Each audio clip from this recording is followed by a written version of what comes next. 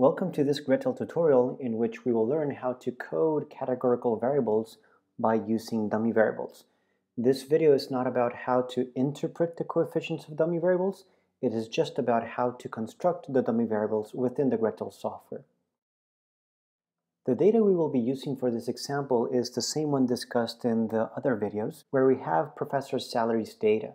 Specifically, we have data on over 26,000 professors in the US, of which we know their salary, which is a continuous variable, and we know two categorical variables. One is going to be their qualification, which is going to be either academic or professional, and their rank, where they can be an instructor or they can be a tenure-track professor and become an assistant, associate, or full professor. Overall, this is how our data will look like. You see we have two columns with the two categorical variables and the continuous variable in salary. And our main objective, what we want to do with this data, is run a model like the following, where we have salary as dependent variable, and then a series of dummy indicators which are going to be our dummy variables. But these dummy indicators do not correspond directly to the categorical variables. This is why we need to code them. And in the end, we're going to end up with a regression that looks like this. So just to clarify where we are heading to, this is how our final data set should look like. You see we have the same two initial columns with the qualification and rank categorical variables. We have salary, which needs no encoding, and then we want to create a dummy variable called professional to indicate if a particular professor is a professional and not an academic. Similarly, we want to turn on flags to indicate if a professor is an assistant, associate, or full professor. Note that we have excluded both the academic qualification and the instructor rank, for reasons we will discuss in class. But this is where we're going to. Now let's go to Gretl to construct this dataset. Our starting point is going to be the professor's salary table in this CSV file. I'm going to open it in Excel just to show you how the data looks like. And note that we have two columns with strings, namely the names of the qualification and the rank, and a final column with a number, which is the salary. We see it has over 26,000 observations, and I just wanted to show you how this looked like so that we started on the same place. Now let's open this in Gretl. To open this file in Gretl, we will come to File, Open Data, User File. And as usual, Gretl will try to open a .gdt file, which is Gretl's default data file format. But in our case, our data set comes in a CSV file. So we click on CSV, and now we can click on the professor's salary data. Take a note of this text right here. It's going to be important. It indicates that Gretl found two string columns within the dataset. In the first column, called qualification, it had found two strings, academic and professional. And Gretl automatically assigned numbers to these values. It assigned a 1 to an academic and a 2 for a professional. Similarly, for the rank column, it found 4 values, and it assigned numbers 1, 2, 3, and 4, respectively, to where it found an assistant professor, associate professor, instructor, or professor, which represents the full professor. We're going to keep this window handy as reference. Gretl also asked us if this is a time series or a panel dataset, which it is not. So we click on No, and we can also close this window right here. Just for reference, let's observe our data. I'm going to select all the variables by using the Shift button on my keyboard and come to Data, Edit Values. Note that qualification and rank are no longer strings as the ones we saw in Excel. Rather, they are numbers. And qualification can take a value of 1, yet if we go down where we had the professionals, we start seeing 2s. Meanwhile, rank only takes values 1, 2, 3, and 4. It is no longer a string. So this is how we start working in Gretl. The first thing we want to do is create one of our dummy variables. In this case, the dummy variables that indicate if professor is a professional or an academic. And remember, we had created one dummy variable called professional, which was going to be a 1 if that faculty was a professional and a 0 otherwise, implying it was an academic. We could create just that single dummy variable, or we could also create two, one for academic and one for professional. Creating one or two is very simple. We click on the discrete variable we want to work with, and we come to the menu Add, Dummies for selected discrete variables. Gretl already knows how to create dummies. We have three options. One is to create a dummy variable for all and each of the possible options, in this case academic and professional, or since in our models we will always exclude one of the possible categories, Gretl automatically allows us to skip either the lowest or the highest value. However, in this case, we will encode all of them. So I leave encode selected and click OK. Note this new triangle to the left of qualification. It allows us to open up the options and show us what Gretl just created. And you note that the new variables start with the large caps D, which signal this is a dummy variable. And in particular, this one right here is a dummy variable for whenever qualification is a 1, which implies that this is a 1 whenever qualification was an academic. Similarly, the dummy variable turned on when qualification was a 2 indicates if the qualification is a professional. When we run our models, the computer and Gretl will not care how our variables are named. However, we will, because we're the ones interpreting the results. So we want to change these names to more intuitive ones. To change the name of the first dummy variable, we will select it, right-click, and edit its attributes. And note in this upper text field we have the name. In this case, the description of the variable already tells us that this is a dummy variable that is turned on whenever qualification is academic. So we might as well call this academic. I type it in and I press enter or click OK. And we just changed the name of this dummy variable. We will do the same for the professional category. I right-click and select Edit Attributes and change this to Professional. And click OK. Now let's come and visualize the data to understand what we're doing. I will select all the variables again using the Shift in the keyboard and come to Data, Edit Values. And note that qualification was a 1 when it was an academic. That is how Gretl coded it. Correspondingly, our academic dummy variable is a 1 when qualification is a 1, and meanwhile professional is turned off. If we take a look at other rows, when qualification is a 2, in this case indicating that this particular faculty is a professional, we have that academic is turned off, it is a 0, and professional is a 1. Now let's do the same for the rank categorical variable. We select rank and ask Gretl to add dummy variables for this selected discrete variable. Once again, we could exclude either the lower or the highest value, but in this case we prefer to encode all values. In general, encoding all values gives us greater flexibility when playing with our models. Once again, we open up rank and we see the 4 new dummy variables that correspond to each of the 4 possible values that Gretl automatically gave to rank when it imported the data. I'm going to start renaming them by clicking on the first one, right-clicking, and editing its attributes. So in this particular case, the description remembers us that this is an assistant professor. So we can call this variable assistant. Let me teach you a Gretl trick. Rather than clicking OK and then coming back to edit attributes, I can simply apply the changes to this variable and then go down to the next variable in the series. In this case, we're now looking at the dummy variable for associate, which we want to call associate. I will once again apply the changes and go to the next one. This one corresponds to instructor.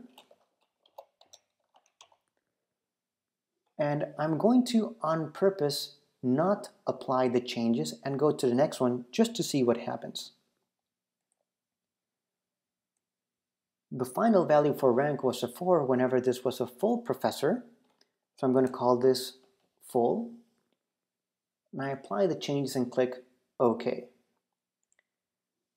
Note that all our dummy variables have the names we gave them except the instructor one. If you remember, we did not apply the changes. So if this ever happens to you, chances are you skipped applying the changes, which I'm going to do now. I can apply the changes here or simply click OK. Once again, let's go look at the data to see if we are doing things the way we expect them. Note that we have rank. Whenever rank was a 1, this was an assistant professor, and in fact, only the assistant dummy variable is turned on. If we scroll down, we see, for example, that rank is a 4, indicating this is a full professor, and only the full professor dummy variable is turned on. Similarly, when rank is a 3, this indicated this was an instructor, and only the instructor dummy variable is turned on. So we have created the dummy variables we needed.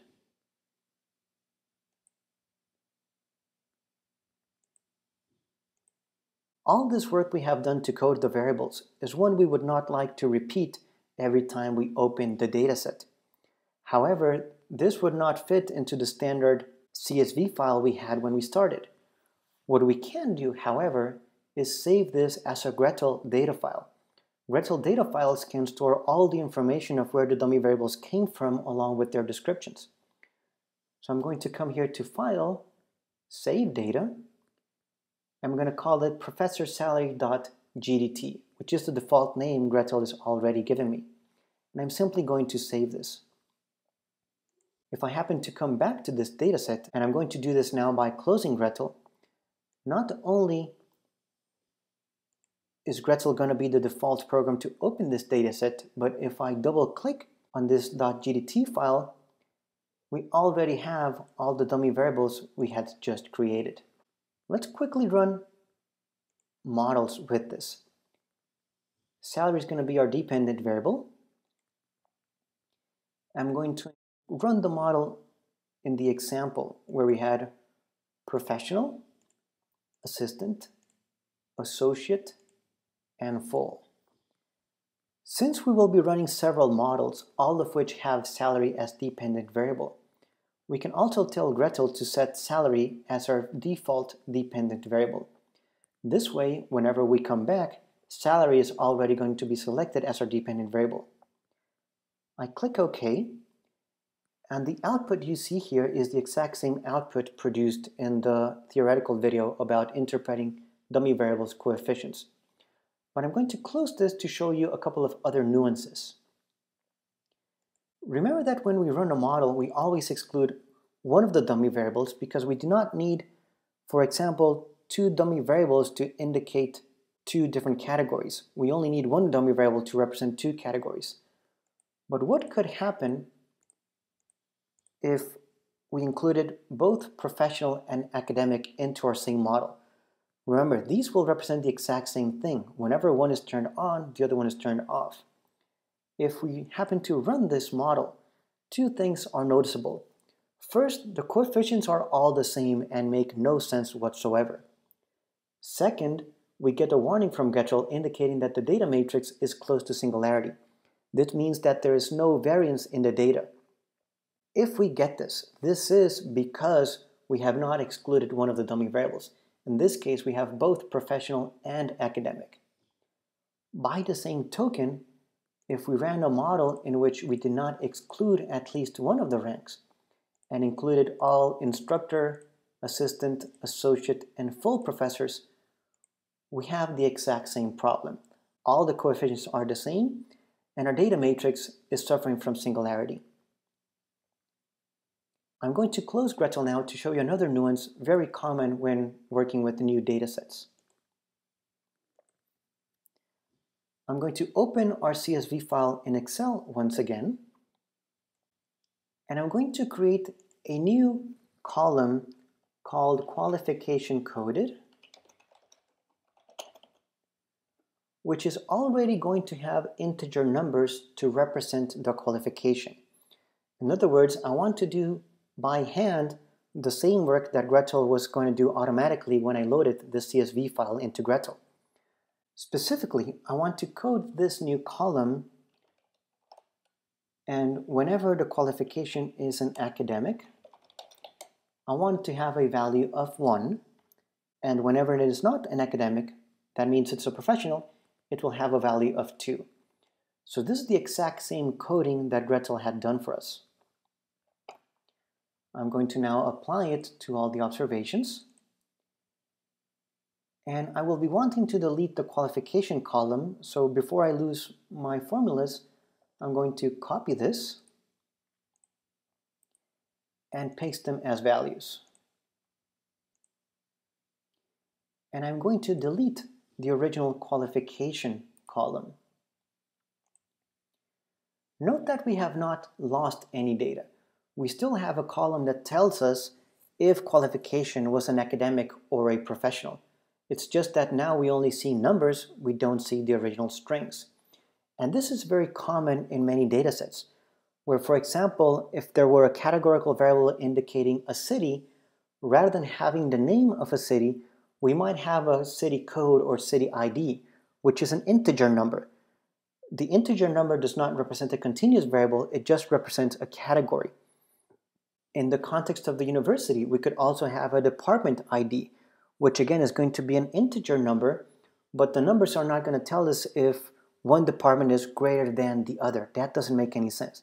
The numbers only represent the different categories in the data set, but they are still considered categorical and hence discrete variables.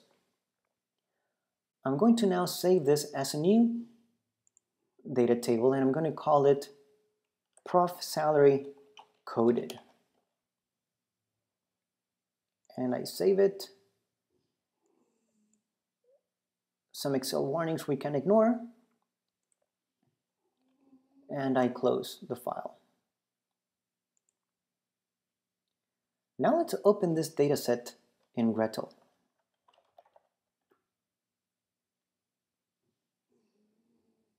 We once again come to File, Open Data, User File.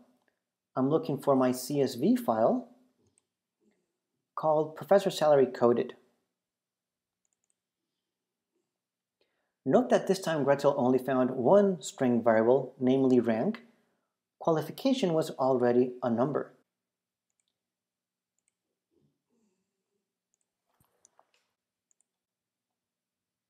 So once again, let's come view the data. And you see that qualification is 1 and 2. However, we know this is a discrete variable indicating if this is an academic or a professional. So we would want to, for example, create dummy variables for this particular discrete variable. However, if as before we come and try to create dummy variables, Gretl warns us that this is not a discrete variable. How do we correct this? We will by telling Gretl this is a discrete variable. For this, we select the variable, right-click on it, edit its attributes, and tell Gretl to treat this variable as discrete. If we click OK, the values have not changed. However, we can now create dummy variables for it. As before, we encode all the variables, and if we open it, we see that the two new dummy variables were created. However, in this case, Gretl does not know if one represents academic or professional, and similarly for the two, but we know this since we know the origin of the data. So we can now proceed to rename our dummy variables and use them as we did before. And with this, we conclude this video. Thank you very much.